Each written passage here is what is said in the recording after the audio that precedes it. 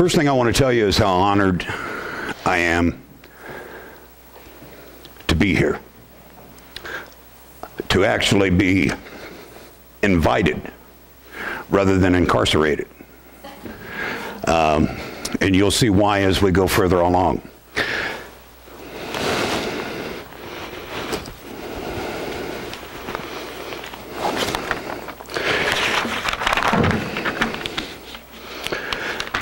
Do you all know Johnson? Of course you do. Johnson is a guy at the office that's the top performer. He's the guy that shatters every sales record. He's the guy who's always running 90 miles an hour, the guy who is always at the office. Never goes home. Sometimes he even looks as though he slept at his desk all night.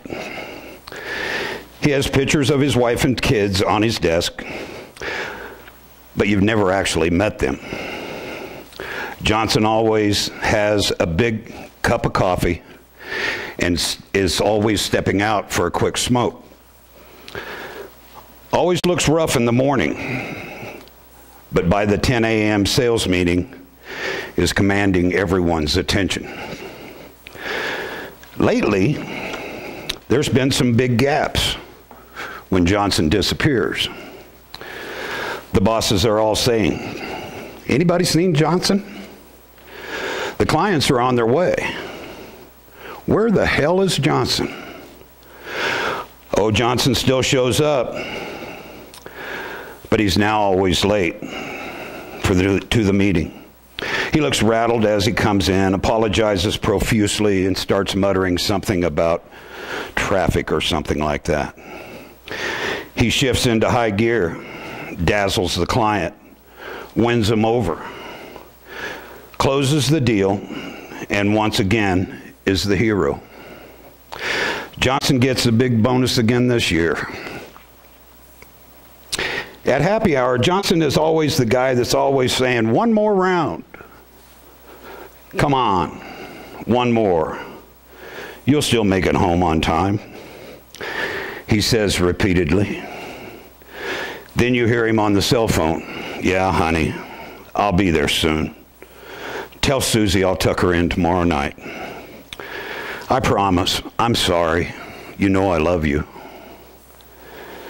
You hear him telling his wife. You've had to call Johnson a cab more times than you can remember.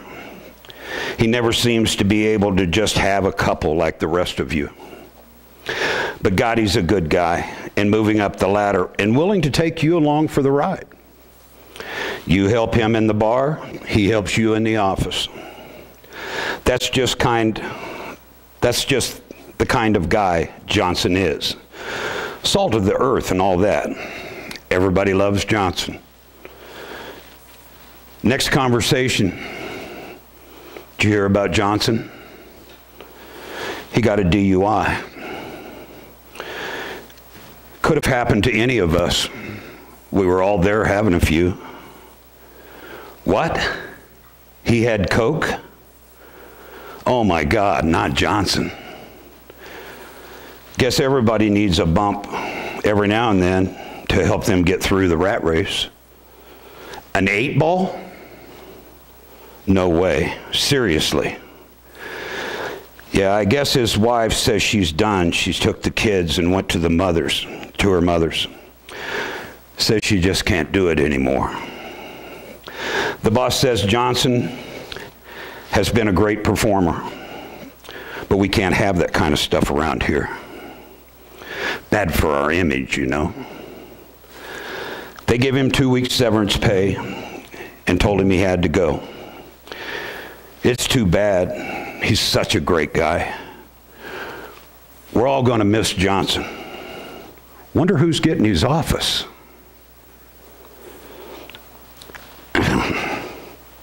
My name is Keith Bradley, but you can call me Johnson. Guys, through this presentation, I want you to know before I start, I'm a real emotional guy. I spent 50 years of my life trying to prove I was a tough guy, and I'll tell you a little bit about that.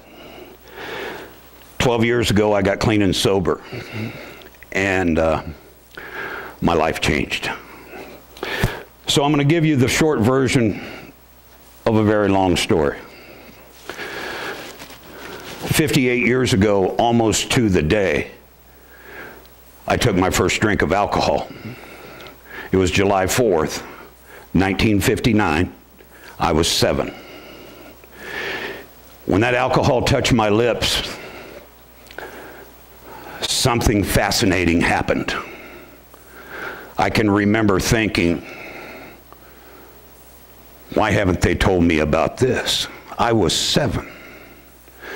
I run the 4th of July for the entire family. You know, it's kind of hard to celebrate when the 7-year-old's in the bedroom throwing up through his nose.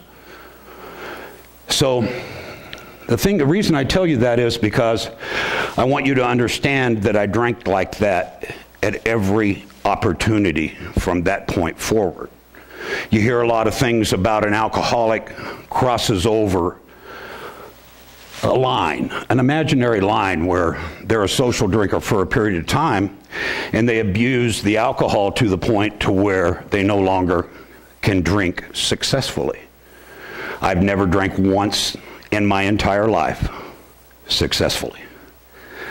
Every time I drank, I had one thing in mind that I wanted to do, and that was I wanted to get drunk, and I didn't want to feel the way I was feeling before I took that drink.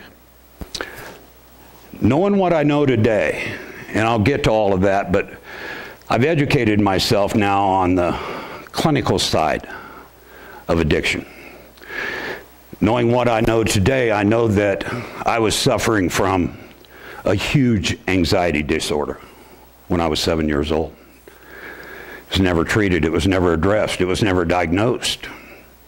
I'm not trying to make excuses, but at 7 years old, you're searching for something if you're drinking alcohol. So I pretty much went on through that. I married my high school sweetheart. We had 2 sons. This disease of alcohol and addiction took her at a very early age, 11 years ago.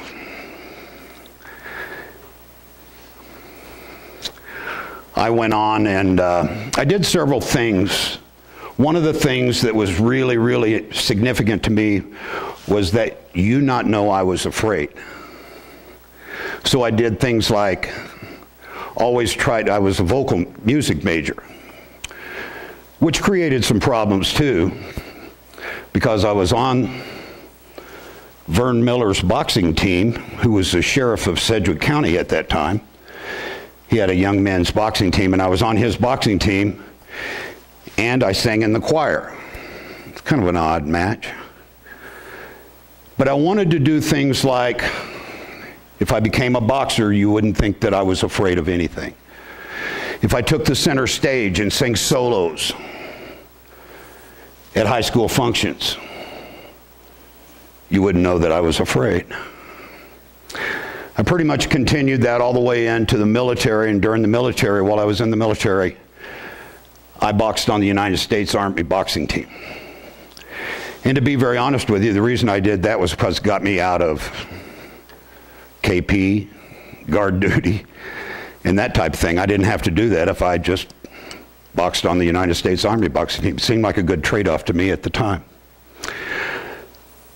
I finished my career in the military.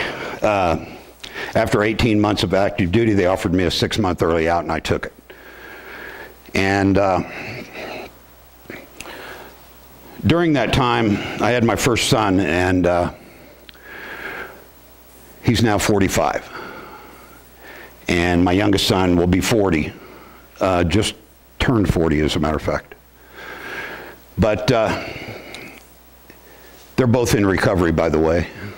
The apple doesn't fall too far from the tree. I believe that alcoholism and drug addiction is a disease. And if you're having a problem getting past the idea that it's a disease, try to think of it in this sense. It's a brain disease. Something happens when I take a drink of alcohol. I was talking to this gentleman back here before we started. We were talking about Oxycontin and Percocet. A 30-day supply, and he has some physical pain. A 30-day supply lasts him 9 months. 30-day supply of either one won't last me 2 days. I went on, and I was pretty determined, the same as everything that I'd ever set my mind to, I'd accomplished. I started in the car business in 1979, and I moved up very quickly. From a sales position to the assistant used car manager of one of the largest dealerships in the Midwest. We were rocking and rolling. We were on the cover of the New Car magazine for the highest percentage of profit for any Ford store in the United States. It was not uncommon during that time. Keep in mind, this is the very early 80s, 81, 82, along in there. It was common practice when my boss, the used car director, would hold a sales meeting, or I would hold it, we would tell all of you guys that are churchgoers to go ahead and leave the office, to leave the sales meeting. And then there was, back then they called them Black Beauties. They don't have them anymore. We called them LA turnarounds. They were a form of an amphetamine that would keep you up a minimum of 36 hours, sometimes 72. We'd pass them out to the entire sales staff. It was not uncommon for there to be a tray of cocaine going around in that sales meeting. Not uncommon at all. We all worked at a very hard, fast pace, and we were under a lot of pressure to maintain being the #1 dealership in the United States since we had made the cover of that magazine. I did my part. I was the guy that never went home. I was the guy that always looked like I'd slept at my desk the night before. I was the guy that would get motivated artificially by 10 o'clock in the morning, and bing, the light was on. It was time for me to go. I went from there to being a used car manager in another very large dealership. And in a matter of 90 days, I was a used car director for 7 different stores that this man owned. I did all the buying for their used car inventory. I bid all the trades for all 7 stores. I disposed of all the cars that they were not going to keep. Therefore, the statute of limitations are up on this now. I can talk about it. I was in a position to take large amounts of money under the table. That's the way I lived my life.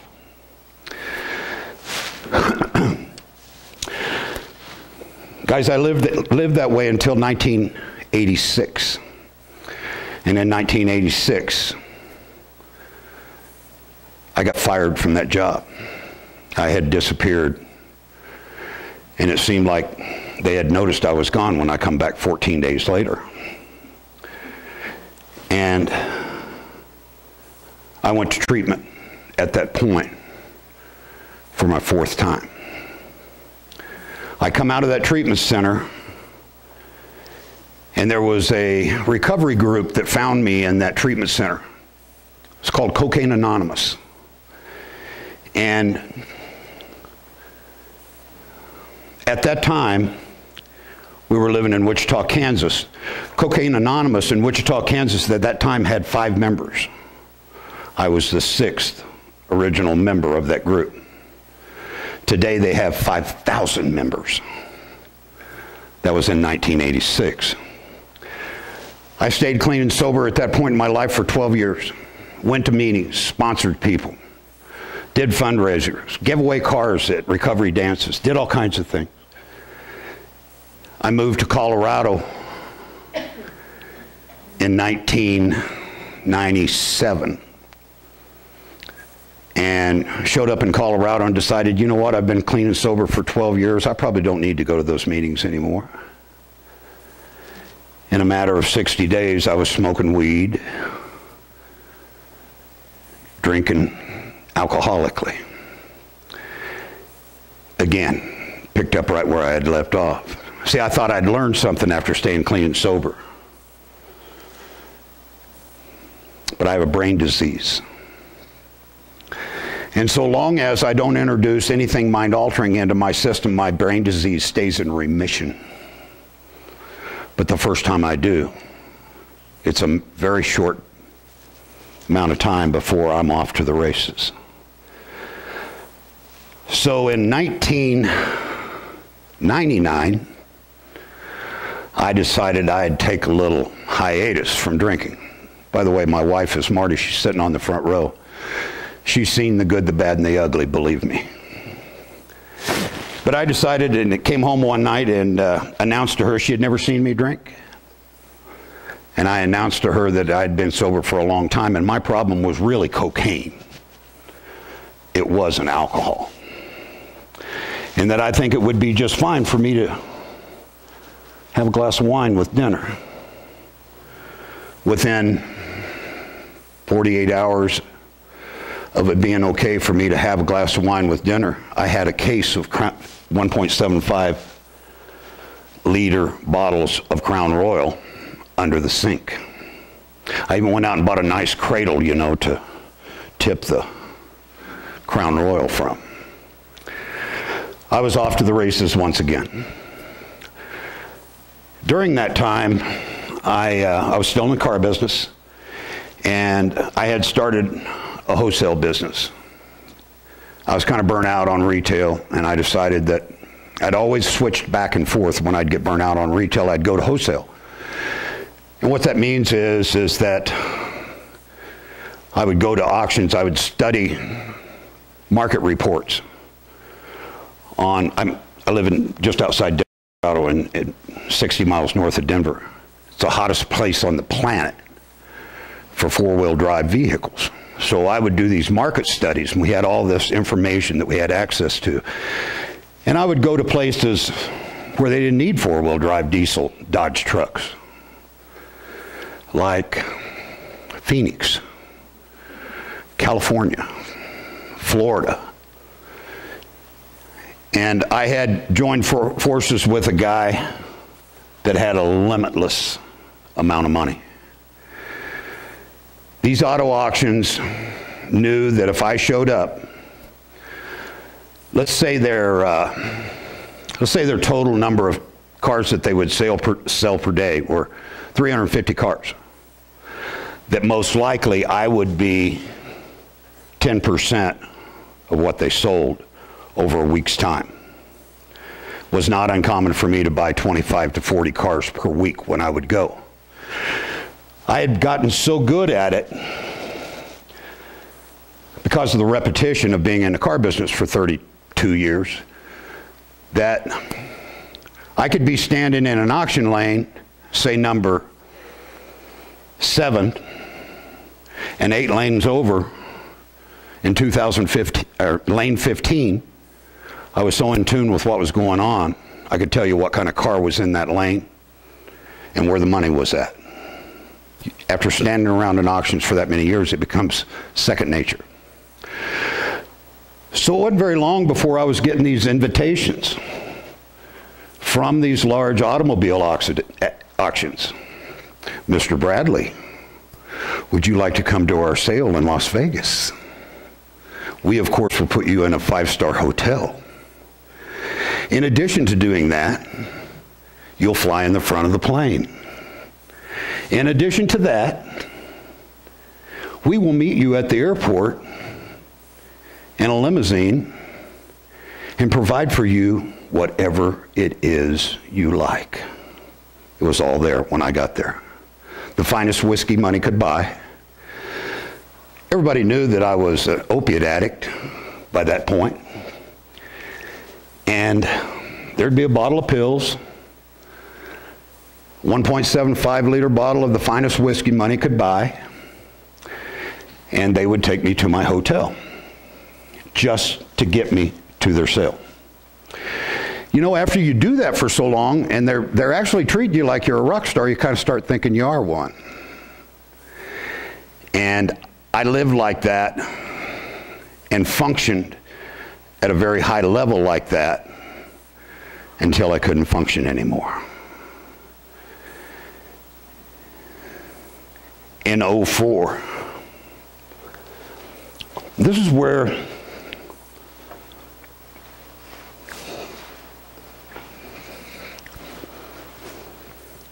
this part of my story starts getting pretty tough.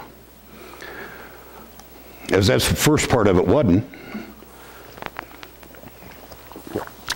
I'm playing golf at the local country club, which I belonged to for a number of years, and we're having the clubhouse bring out shakers full of martinis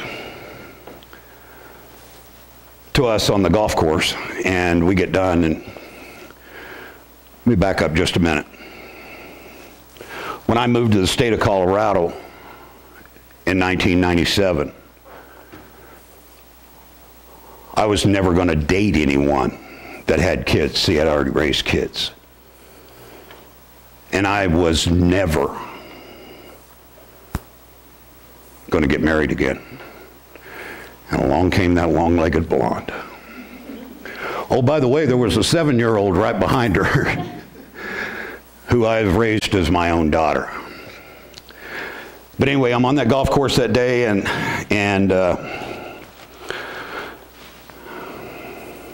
at that time, which I always switched back and forth to running dealerships, to doing, I'd stay out on the road, and sometimes I would spend all the money to go all the way to Florida or to Phoenix or wherever it was I was working at that time.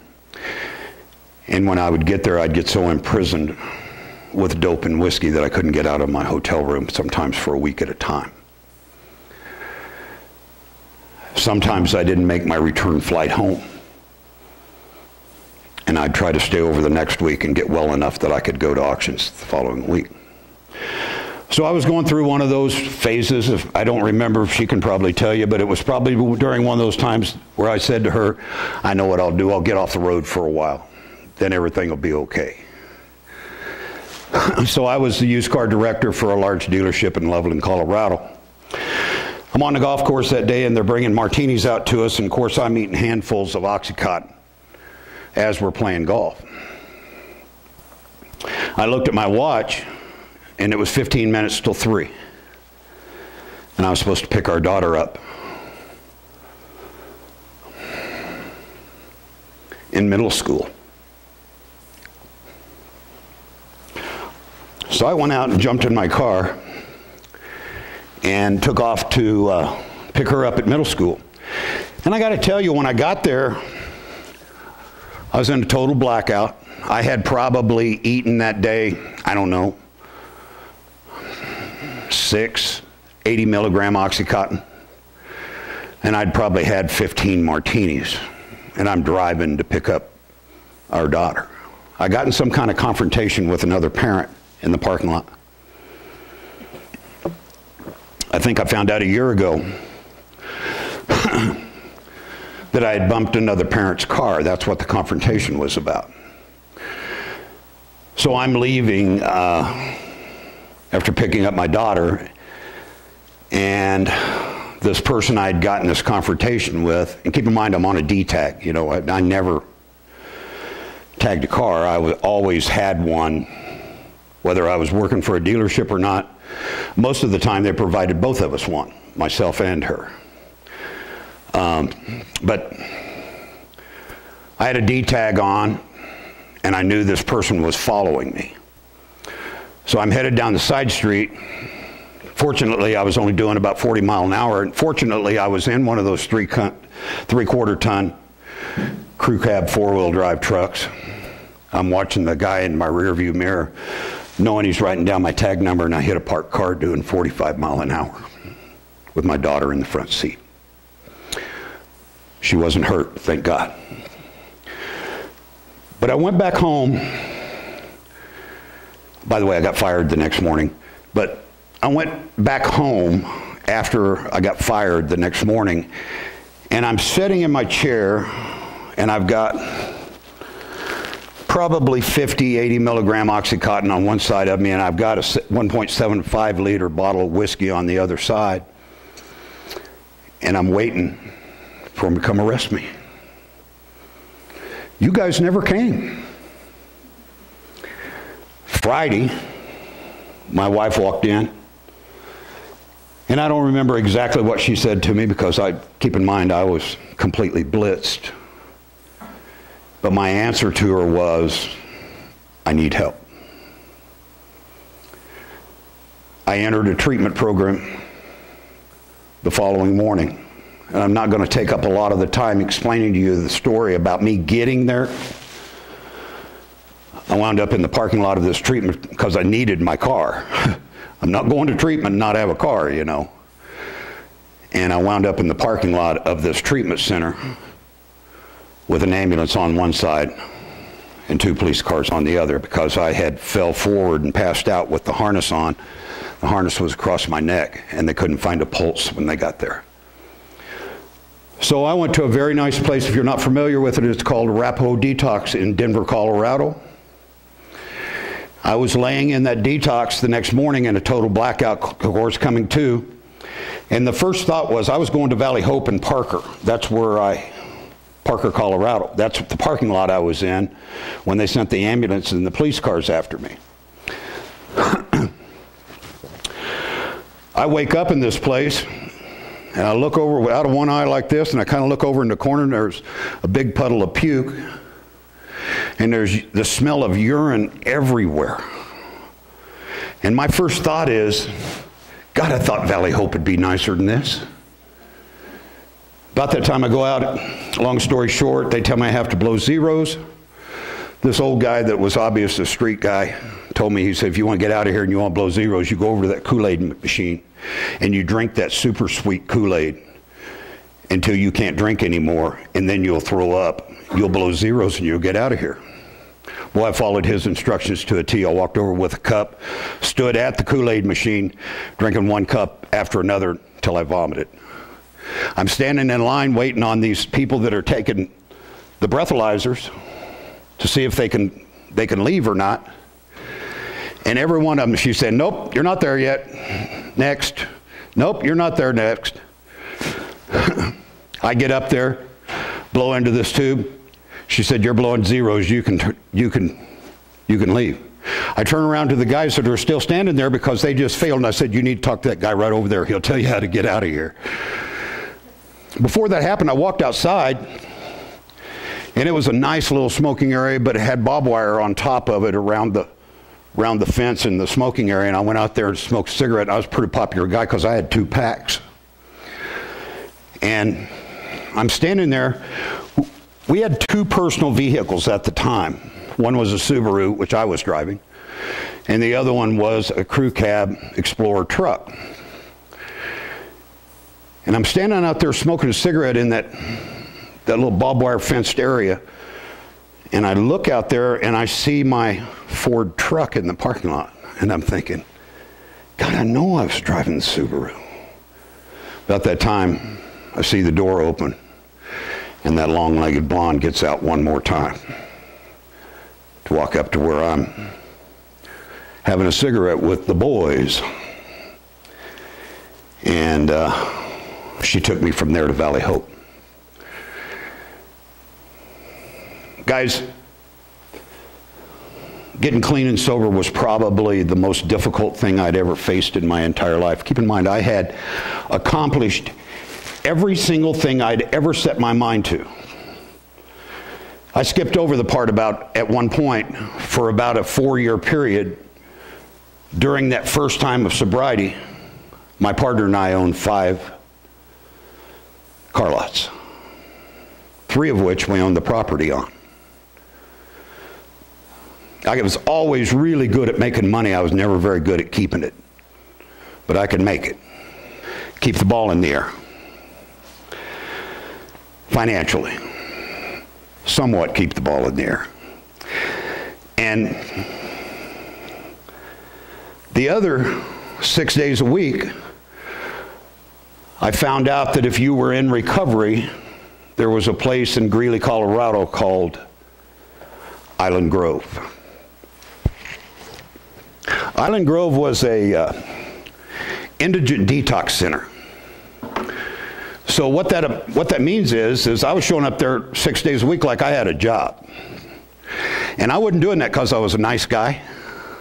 I was doing that because while I was there, I didn't have the obsession to drink whiskey and take opiates. That's the reason I was volunteer there. I felt safe at that place. It's the only place I ever felt safe. The only place I'd ever been before in my life. I wanted to drink the whole time I was in treatment. But outside of treatment, it was the only place that I felt safe. I'd been doing that for about 90 days. And one day the director walked up to me, and keep in mind I'm alcoholic through and through. Some of you are familiar with how alcoholics think. And she walked up to me and said, "Keith, I need to see you in my office." I felt like I was in the second grade again, and I was on my way to the principal's office. I knew that surely I had done something to mess this deal up, and they weren't going to allow me to come back anymore. I walked into her office, and she said, "Keith, I have no idea why you keep coming down here every day at 8 o'clock in the morning and stay until 9 o'clock at night, but I want you to know how much we appreciate it." I said, "Well, thank you." She said, "Do you know what HIPAA laws are?" I said, "Yeah, I'm familiar." She said, "Well, I have a family that's looking for their loved one, and because of HIPAA laws, I can't even acknowledge to them that he's ever been here, and he's a regular." And she said, "You know him. Would you mind contacting this family and see if you can possibly reunite them with their loved one?" I said, "Yes, I would mind. No, I won't do that. But I'll tell you what I will do. On the river in Greeley, Colorado is where the most of the homeless population lives. We call them campers." And I said, "I know where he's at.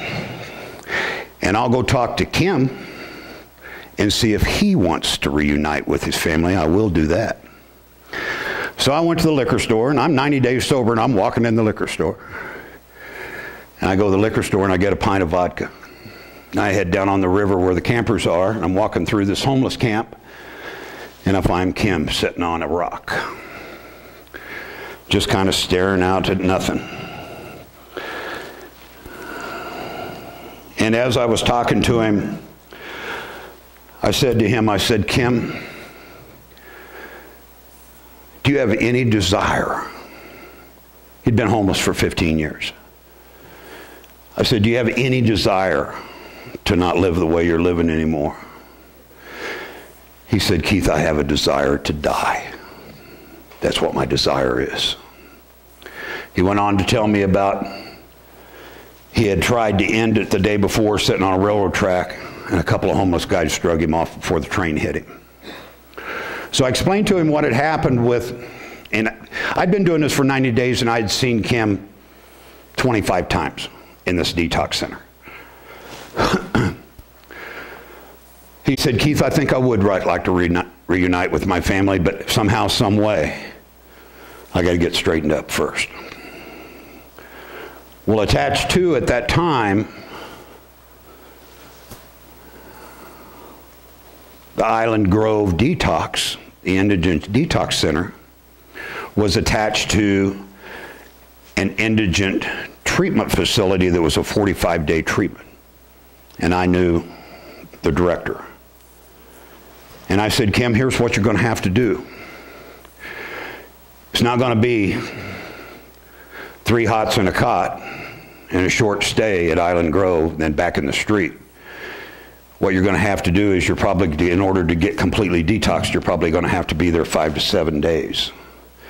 And then I'll come get you and transition you into this 45-day treatment." They called it TRT.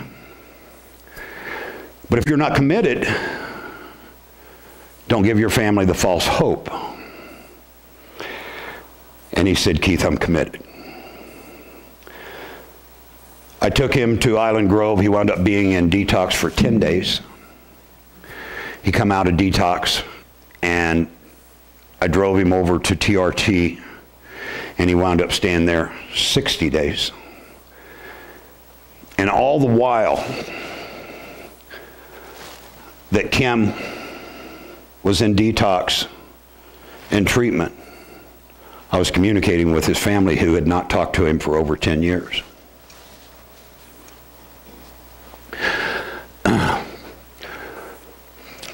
So we set up this meeting, and he wanted me to be there with him. And they came from 3 different states to see their dad, their brother, and their son. Kim was all of the family members.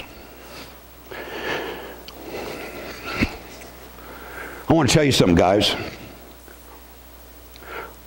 I'm a guy that's accomplished everything from a business standpoint, from a personal standpoint.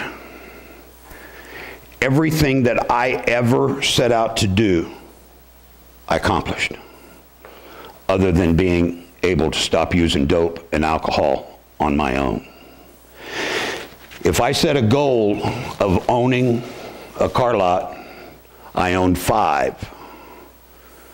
If I set a goal of being a used car manager with a large dealership, I always became the GM, and I got a lot of satisfaction from that. The day I reunited Kim with his family,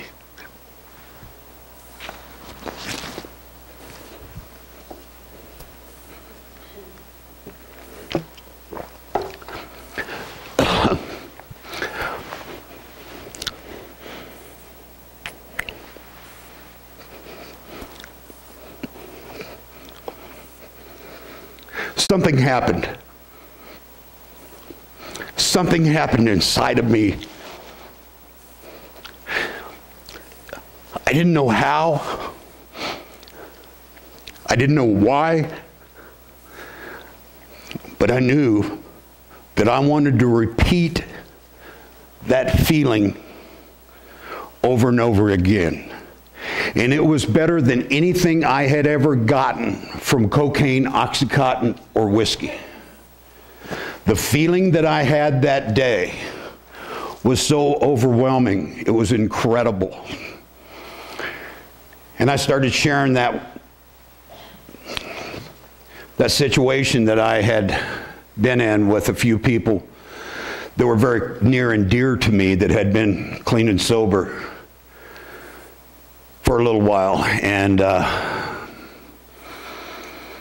I got the opportunity to start attending summits like this one. I got the opportunity to start going to workshops that were on recovery. I got the opportunity to start attending symposiums that were all CEU accredited. So if you're trying to become a counselor, which I had no desire to do, I'd always said I was never going to be a counselor. You got these CEU credits for all of these functions that you went to. What I got was I got a clinical education that money can't buy by attending these workshops, these symposiums, these summits, and these type of things. That was in, when I started doing that, that was in 05, and I think it was in 06. There was a treatment facility. In 06, I got a phone call. There was a place called Harmony Foundation that is one of the best treatment centers in the state of Colorado, and it's in Estes Park. Beautiful setting, incredible area. Looks very much like this one. And this lady called me that I had heard of, but I had never met before. And she was in charge of their staffed interventionist. And she said, Keith, Harmony is doing away with all of their staffed interventionists. And I know that you've been doing them for free, which I did. All the time I'm going to these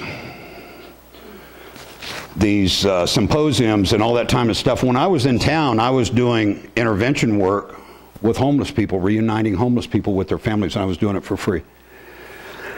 So I already knew a little bit about the structure of a model for intervention.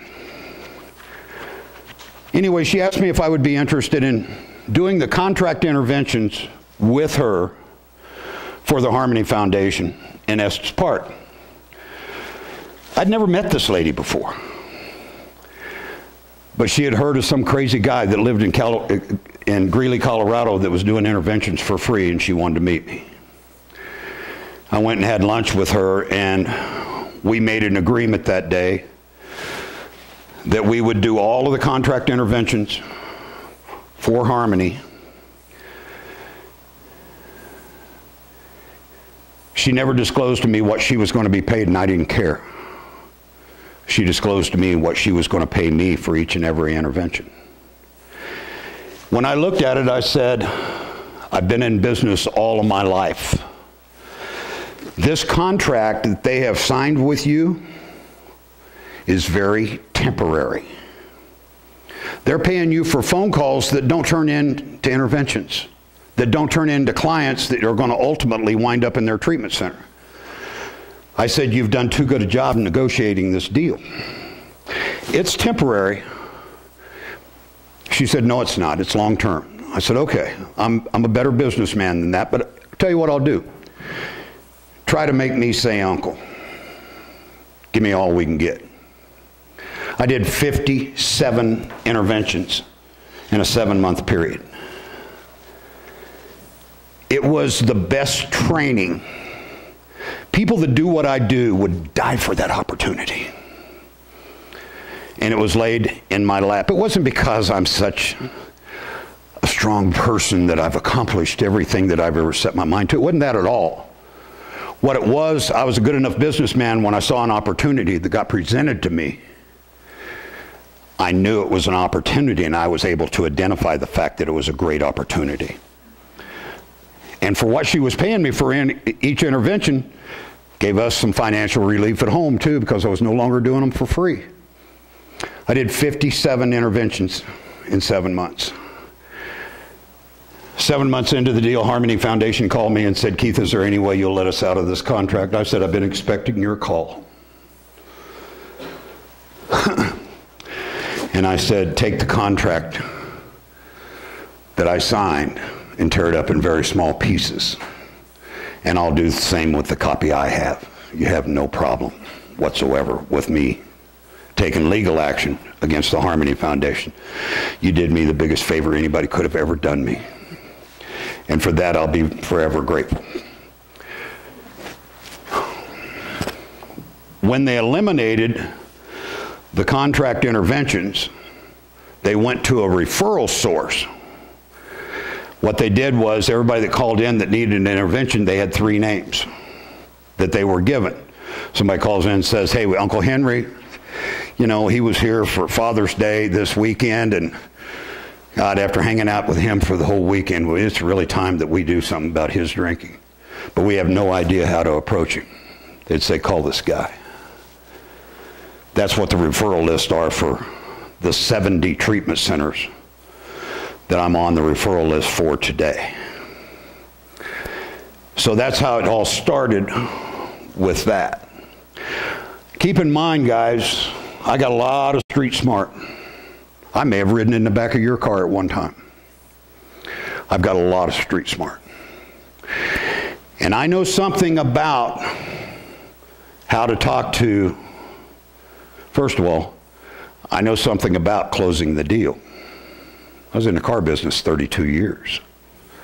I had taught people how to teach people to convince them to do something that day that they had no intentions of doing for 30 years.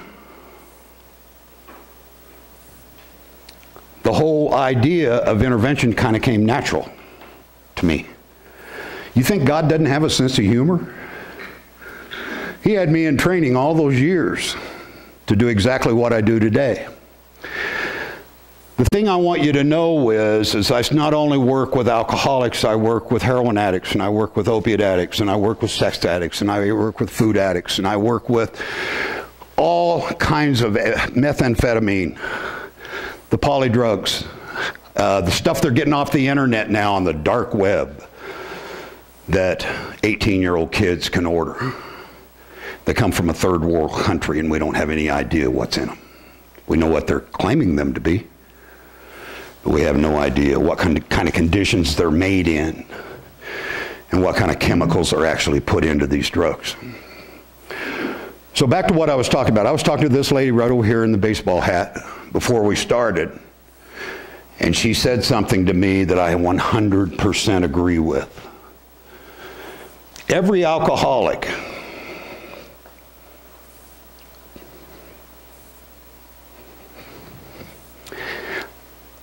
every drug addict, regardless of what kind of alcoholic or drug addict they are, part of the nature of addiction is they expect to be disrespected. It's a byproduct of the disease of alcoholism and drug addiction. Alcoholic and every drug addict that I've ever met, and I've met thousands, hate themselves. They don't have any respect for themselves, including moi, when I was drinking and doing dope. So my approach with them, which is what she touched on before I got up here with this mic in my hand, was it has to be based on respect. And I said to her, you have no idea how right you are. Guys, I want to tell you something for every one of you that are in this room that work in the field of law enforcement. God bless you. You're very special people. You're incredible people. I mean, no disrespect by any means about what I'm getting ready to say. But on some levels, we kind of do the same thing today. I walk in, tell them they're getting ready to do something they have no intentions of doing, and set them down and say, let's talk about it. But I don't have gun and handcuffs.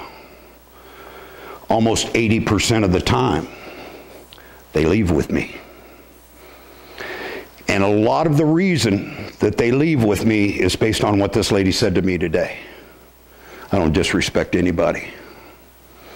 I don't look down on anyone, whether it's a homeless guy in the street. I'm telling you, at one point in time in our marriage, my wife and I could not go to a restaurant in Greeley, Colorado without a homeless guy walking up to me, asking me to buy him a pack of cigarettes and calling me by my first name. I knew every homeless guy in northern Colorado. I had to enter this journey on that level so that I could learn that the need. I've done interventions on homeless people, and I've done interventions on bazillionaires' kids. And guys, I'll tell you one thing that I've learned because of where I started and where I brought this deal to at this point. The need is the same. The addiction of alcoholism and drug addiction does not know zip codes, does not know bank balances,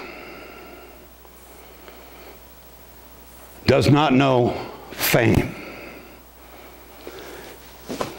That guy, first guy that I reunited with his family, Kim, the addiction he had with a guy that I work with that is a billionaire that owns a professional sports team, their addiction mirror each other.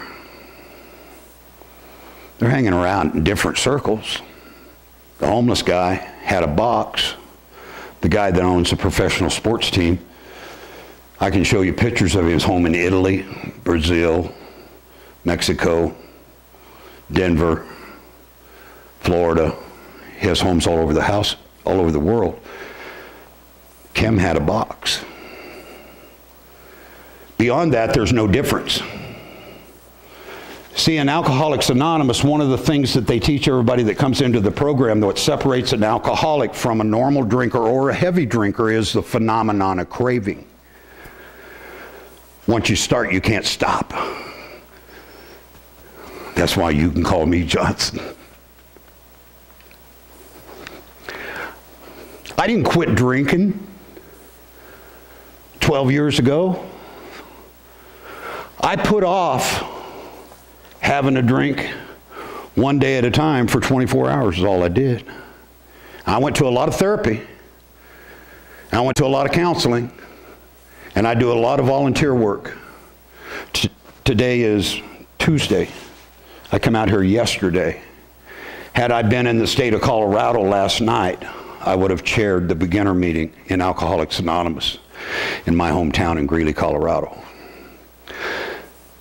That's how I stay sober. Guys, I live this life today. I compared the way the auctions used to treat me as a rock star. Guys, I live this life today that is beyond comprehension. I had never been to Jackson Hole, Wyoming. But let me assure you one thing. I will be back. 2 weeks ago, my wife and I landed in LAX. She works for another guy too. She does the same thing for him that she does for me. And what she does for me is everything behind the scenes. See this little monitor here? I'm not smart enough to click that thing when I change. She clicks it for me. I'm not smart enough to send an invoice through a Square account. In fact, if it was left up to me, I'd say, I'll just forget it. Never mind. Because that's who I am today. I'm not smart enough to make that little picture that's up there now with the guys on the mountain reaching down and sharing, helping the other guy to the top. I'm not smart enough to do that. I'm smart enough to be the guy that's reaching out to the guy below him, though. I could not do what I do today without her. Guys, the United States of America is in an opiate epidemic. And I want you to understand something. Half of the people you encounter didn't just wake up one day and say, I think I'll become a heroin addict. I had a phone call this morning that I talked to a 35-year-old female mother in Denver, Colorado, that her daughter was in a car accident 8 years ago. She started out on Percocet, 7.5s. She graduated to hydrocodone along with the Percocet. From, not hydrocodone, what am I trying to say? To Oxycontin. Oxycontin, they're all under such a fishbowl now with the feds breathing down the back of the necks of all these prescribing doctors that her need has outrun the ability of that prescribing doctor to provide her any more of a higher dosage than she's getting. So she's buying Oxycontin in the street.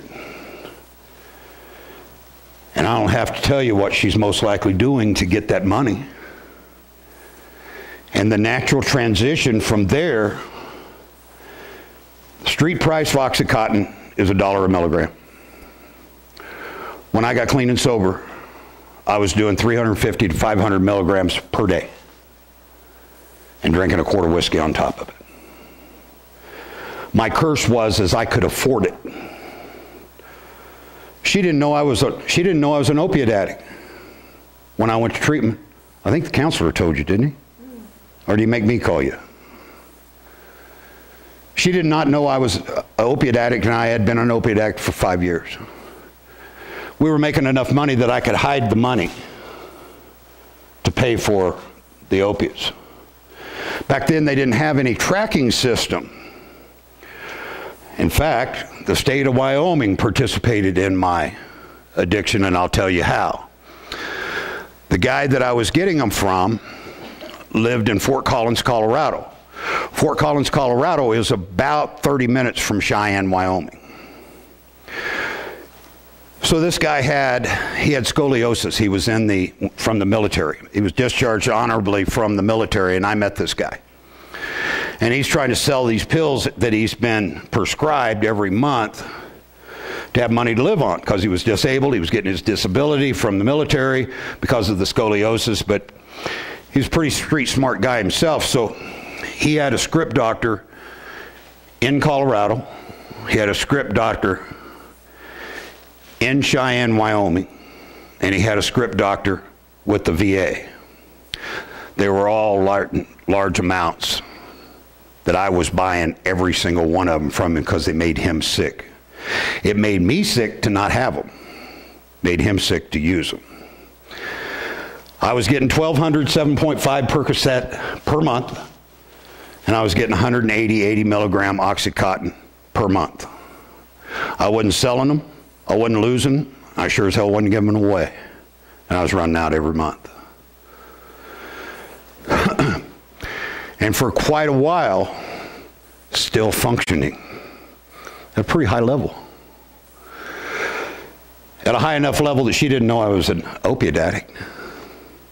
She knew something was wrong with me. She drugged me around to every doctor that would listen, trying to find out what was going on with me. And as soon as the doctor would say something about a blood test, I'd say, I got to go. I got an appointment that I got to be at here just real shortly. They ain't giving me no blood test. So we're in this opiate epidemic. Guys, I want to tell you something that I face every single day of my life. And I don't know if it's true in your state or not. I'm going to talk specifically about Colorado. Okay? In the state of Colorado, there is one medical detox that will take Medicaid in the entire state. Now, there's some social detoxes, by the way, they're closing. One of which is the Rapo House. Remember me talking about it? That nice place I was at with the puke and the vomit and the urine and the barbed wire fence? They have 3 social detoxes. They're all going to be closed September 1st. But a medical detox in the state of Colorado has one that's federally approved to accept Medicaid to medically detox opiate addicts and heroin addicts. In the state of Colorado, that very same Medicaid plan, whoever's writing the scripts to that addict that's on Medicaid, they can go to Walgreens, they can go to Walmart, they can go to any place that's got a pharmacy and hand them that Medicaid card, and they will give them a month's supply of opiates for $1. In Denver and 7 surrounding counties, $5,000 per day. Guys, we've got an epidemic that is beyond comprehension, and I'm in the trenches every single day. And I know something you don't know.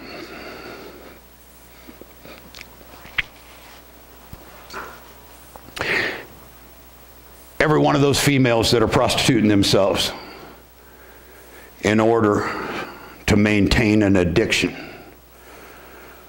that started with a car accident and some doctor overprescribing oxycodone until he had raised the dosages over time so high that he can't go any longer. Let me tell you something about that young lady. She wants out. She doesn't know how to get out.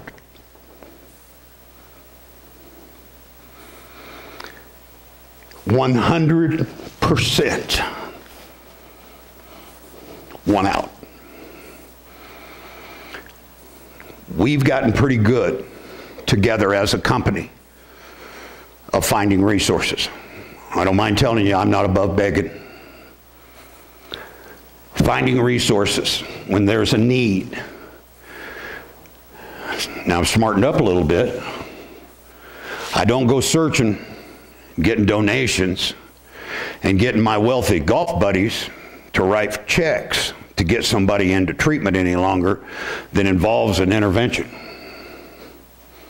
That's a waste of good resources. The only reason it's a waste is there's so few scholarships and there's so few resources available that I have to use them with people that say, I want help. I have no resources. I have no insurance. My family is all on Medicaid, the same as I am. I'll go to work on that. If somebody calls me and says they want out, don't know how to get out. This call I got this morning on this 35-year-old lady, so help me, is very fortunate. The type of insurance that she has, we know a lot about insurance programs. And the kiss of death for getting treatment paid for when somebody has medical insurance is 3 letters, and don't ever forget them when you're buying insurance. HMO. They're not paying. Not for treatment, not for mental health, unless you go to the one facility in the state of Colorado that's signed up to take an HMO.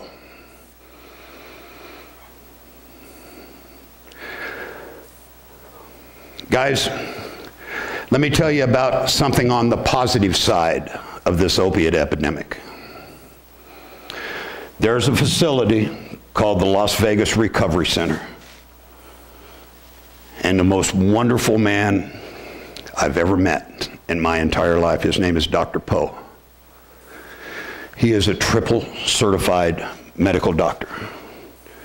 He is the only facility in the United States that is authorized to accept insurance, listen closely, for pain recovery.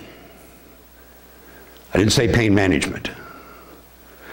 I said pain recovery. Guys, I spent 2 days there talking and when I go to, how many offers do we get a month for us to go visit facilities that we've never heard of? 15? If I could do it financially, that's all I'd have to do for the rest of my life, fly around to all these wonderful places. They'd take me out to these fine dinners and do all of this stuff. I'm sick of their going on their tours. I'm on the referral source. Am I getting close? No. Okay. I'm on the referral list for 70 facilities. I about got full plate. But anyway, when I was at their facility, and I try to make this a practice everywhere I go, if at all possible, I want to stay in this and reside in the same room that a client stays in.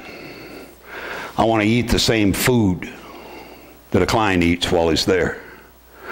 I want to attend therapy sessions, because I can always use more therapy. I can tell you right now, I'm not by any means cured. But I want to interact with the clients. I want to interact with the staff. I want to get to know who they and what they are and what they really do. Guys, there's a common term on every website for every treatment center in the United States, and there's thousands of them, that use the word ability to treat co-occurring disorders. 90% of the people that have that on their website don't have the wheelbase or the staff to do that. So just like the car business, all of these treatment facilities didn't graduate in the top of their class, let me tell you for sure. They walked this borderline ethical deal every single day of their life. And I know them all. I know a lot of them. I don't know them all, but I do know a lot of them. I know most of the reputable ones. Well, we got 2 scheduled next month? Or is that this month? Got 2 scheduled next month. I've never heard of either one of them, but I research them before I say yes. And I talk to some trusted colleagues to find out if I'm wasting my time and theirs by going there. I'm going on 2 tours next week. Let's go back to the Las Vegas Recovery Center for just a minute. I stayed in that facility. I ate their food. I sat in on their sessions. The clients and the staff both told me, and it's not uncommon when I'm doing, what is today, Tuesday? Sunday morning, I met a 62-year-old female opiate addict at 7:30 in the morning. I flew her to Las Vegas at 11:30 Sunday after the intervention. Got her admitted to the pain recovery clinic at the Las Vegas Recovery Center and flew home. Marty met me at a hotel that night, so I didn't have to drive the hour home from DIA, so we could catch a flight to come here on Monday. My point is, the staff, the clients have all told me, this lady was 62 years old. Now I'm 65. And one of the things I have to do when I'm working with a client that I'm not certain is that I'm not certain is medically safe to travel. Is I get the doc on the phone, on speaker, I get their hands in the middle of mine, and I'm not a doctor. I don't play one on TV. But the doctor is asking me questions, thank you, about how much tremors is going on. This lady was vibrating from the toes to her ears. From the inside, she was 62 years old and telling me about, I'm having a pretty good day today. I said, have you taken your medication today? She had not taken her morning meds. She refused to admit that she was addicted. She'd been taking them for 12 years. She was prescribed 40 milligrams of Oxycontin in the morning, 40 milligrams at night, and every 4 hours, 4 to 6 5-milligram hydrocodone. That's a legal prescription. This lady was in such bad shape. After I did the assessment over the phone with the doc, I excused myself and I went outside and I said, I want you to know I'm concerned about this. And I'm not going to advise her to take any more than what she's supposed to take, but this lady needs, she's in withdrawal. Right now, she's in withdrawal. And I've had someone have a seizure on me at 40,000 feet. It's the longest 3 minutes of your life. And I said, I need to know what I should do. He said, give her 4 to 6 5-milligram hydrocodone when you leave to go to the airport, and give her the last 4 to 6 before you get on the plane. The lady was just as calm and normal as anything you've ever seen. It's only an hour-and-a-half flight out of Denver. Guys, the opiate addict that lives in the street, and this lady lived in a $750,000 home, and the disease mirror each other.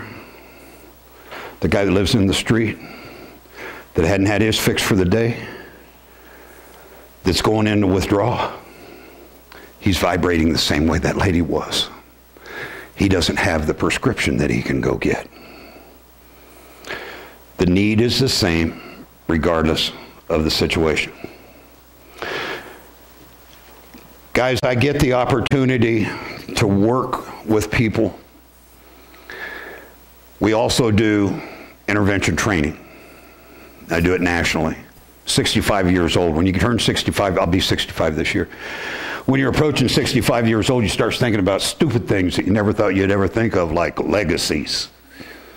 What the hell was I going to think about a legacy for? My legacy that I want to be for me is for people to say, Keith handed this deal off the proper way.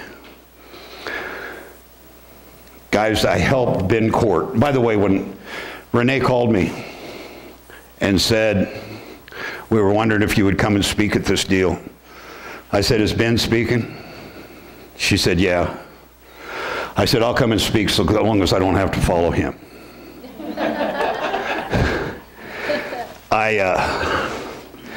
I'm fortunate enough to be a half hour from Ben's house to my house.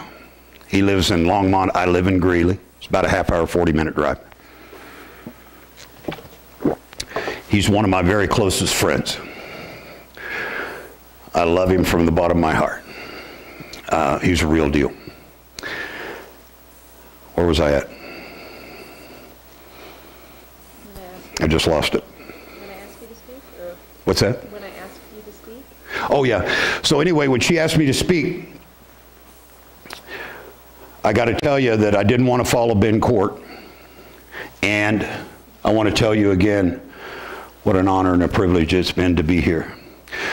This training thing that we're doing, I want my legacy to be that we handed it off the right way. You look at a guy that was, for all practical purposes,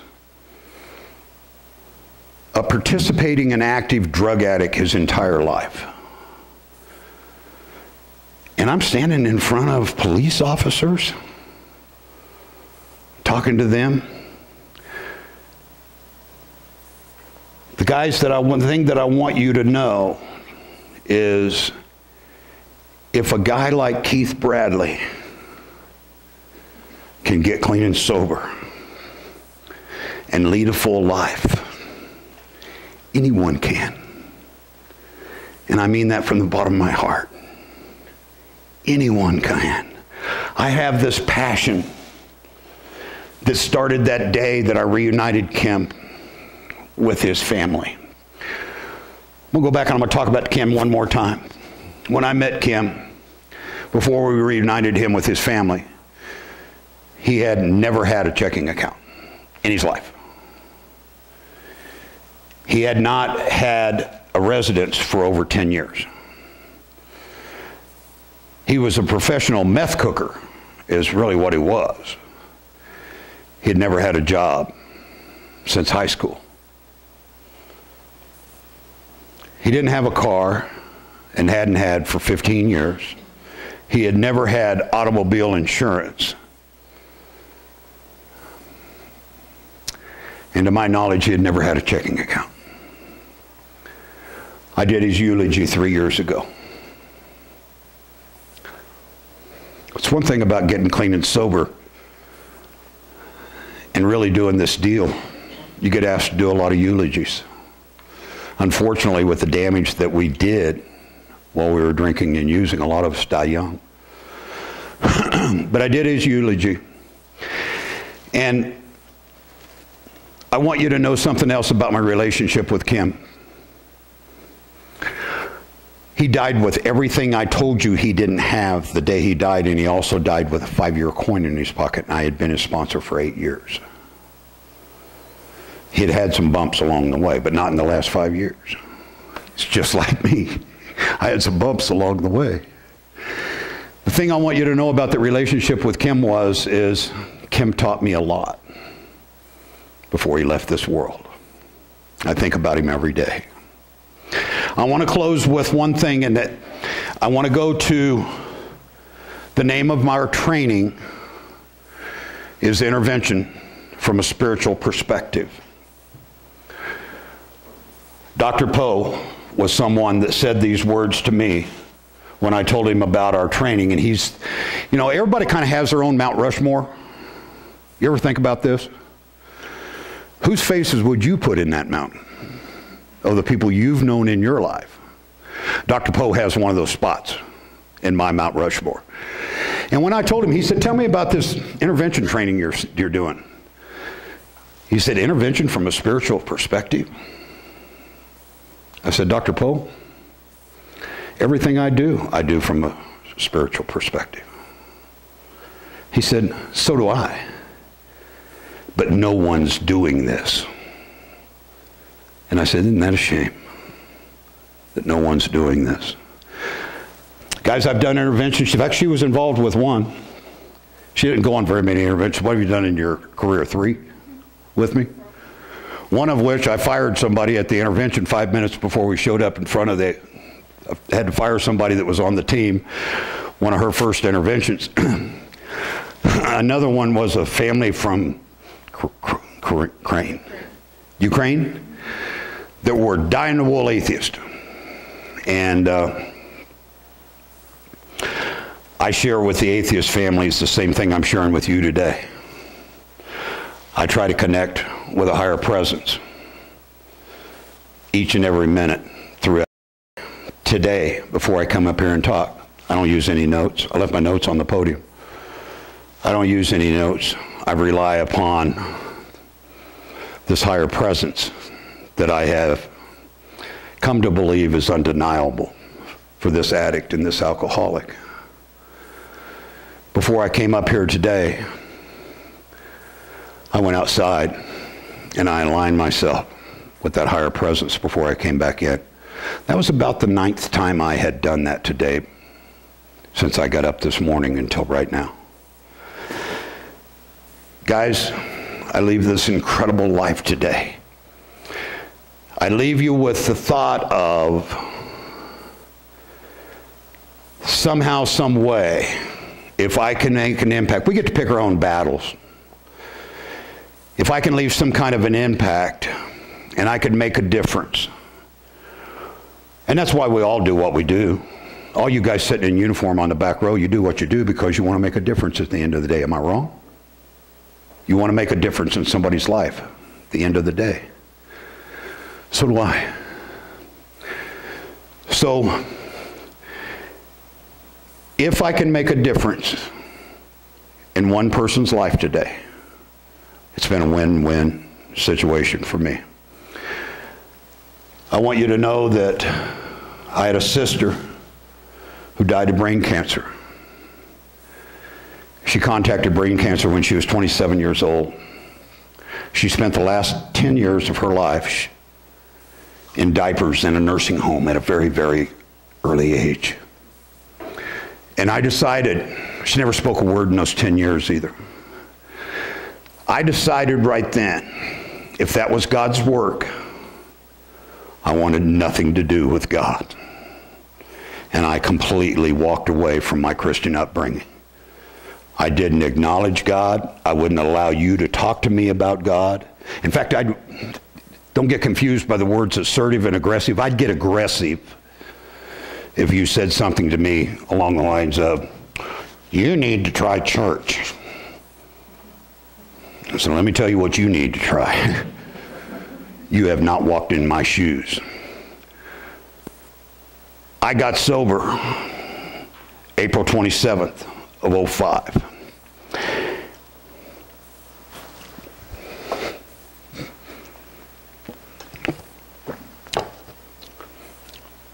Without making it my focus, and without setting this to be a goal, that hate, that resentment that I had at God for taking my sister. Not only did he take her, he left her in diapers for 10 years in a nursing home at age 40. That hate, that resentment, without me making it my focus, in about the first 6 months being clean and sober, without me trying to influence it whatsoever, became, I'm the luckiest guy in this room. I am the only guy here.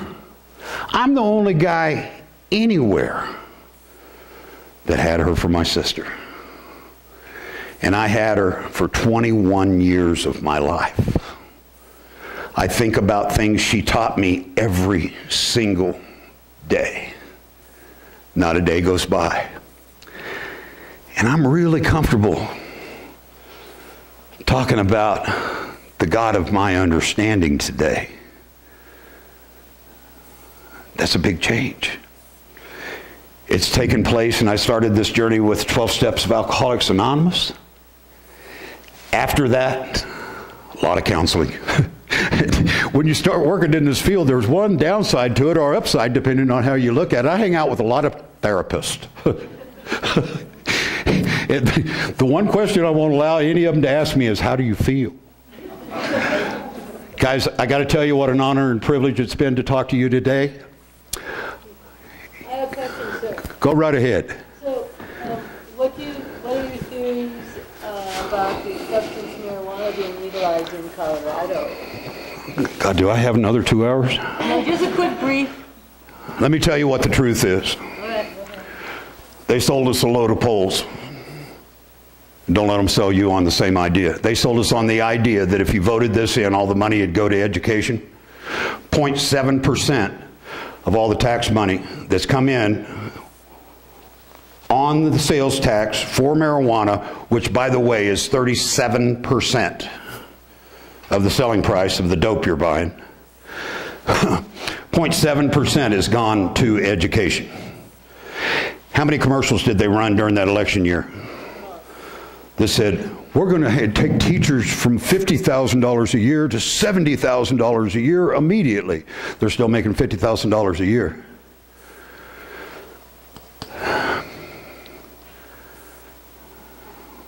In Denver, Colorado, and 7 surrounding areas, in all of our emergency rooms, they're treating 5,000% more people who have OD'd under the age of 10 than they've ever been treated in their life. And here's why. Gummy bears look like gummy bears, right? Well, guess what they're selling? Let me tell you about gummy bears. Let me tell you what that is. I'm not taking Ben's thunder here, I hope, but you've all heard him before anyway, I'm sure. But, oh, you got something to look forward to. He's a great guy, great speaker. All gummy bears are, have you ever heard of shatter? You ever heard of concentrate? You ever heard of oil? You ever heard of 93% THC? That's what this stuff is. When you get to where you're at with your computer, just Google my first hit of oil, and you'll see what happens to these guys when they take this first hit of 93% THC in this oil form. Getting back to the gummy bears. Guess what's in the gummy bears? The 93% THC that these kids are eating. They're 5,000% more. And that was 2 years ago. It may be 20,000% more by now. And you know what we did to fix it in the state of Colorado? If anybody's got a pack of cigarettes, look on the side of the pack of cigarettes, says that this thing might cause cancer. Well, they made them put on the packages of candy, not intended for anybody's use under the age of 21. That's how they fixed the gummy bear problem. It's absolutely a step in the wrong direction. Guys, on the level I'm doing this on, I'm seeing guys, and there's only one way that I'm certain to fail on an intervention, ever. Only one thing that makes me certain to not succeed. That's when I'm talking to a guy, there's no one home. I mean, this guy is talking to me about, you hear that compressor on that air conditioner? On that refrigerator? That's how they communicate with me. I've had that conversation with the people. When I walk into one of these oil addicts' houses, every plug-in, all of this would be unscrewed and out of the wall, hanging down here by wires. They're looking for listening devices. Who do they think's listening? They don't know, but they know they're listening. Guys, there is now a psychiatric term in the state of Colorado that was never a psychiatric term prior to the legalization of marijuana. It's called cannabis-induced schizophrenia. When they reach this state of psychosis and they have this psychotic breakdown, I've got 2 cases that I've been on for over 2 years, and these guys aren't coming home. They're gone. Still alive. So they're making the gummy bears in Colorado and selling them, and they're living off the taxes. Say it again, please. So they're making the gummy bears. Who? Is it black market, or is it massive market, or what? No, they can buy it legally in the state of marijuana at a marijuana store. Okay, but children, is there 21 age limit to get in the store? No, but here's what happened. Mom and Dad buy it. They come home, tear it open, eat 3 or 4 gummy bears, get loaded. Forget they've got the open package there, get up and go to the bathroom. The kid walks up, the gummy bears, and starts eating them.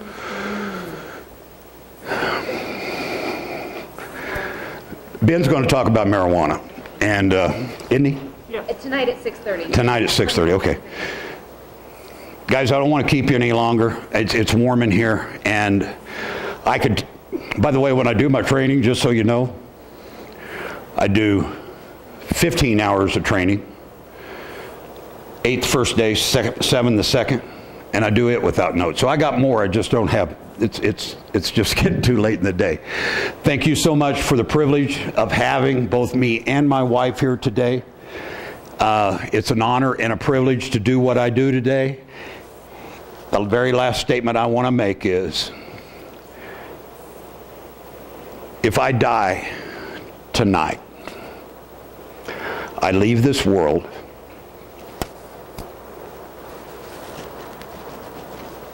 knowing I was doing exactly what God intended me to do. How many people do you know that can say that and mean it? And that's the truth. Thank you all for listening.